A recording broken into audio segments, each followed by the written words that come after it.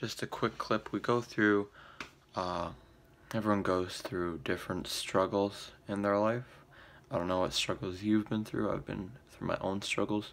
But one thing that I have learned is to not pass up on the learning experiences from the difficult situations that you go through. So, for example, if you're playing a sport and you're having a rough, you're in a drought, or you're not playing good for an extended period of time, and something negative keeps on happening.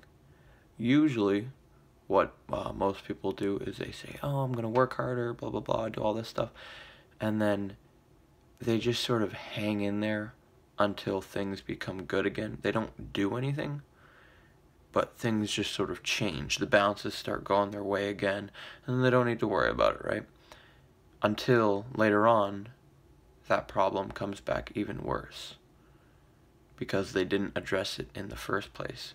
So if you're going through a tough situation, whether it's in a sport or whether it is an emotional thing, if you've suppressed your emotions for a long time like me, and then one day they just all come out and you don't address it, then sure, you wait for times to be good again, but then what happens when times aren't good again? Then there's just going to be an extra buildup, and then all that's going to come out.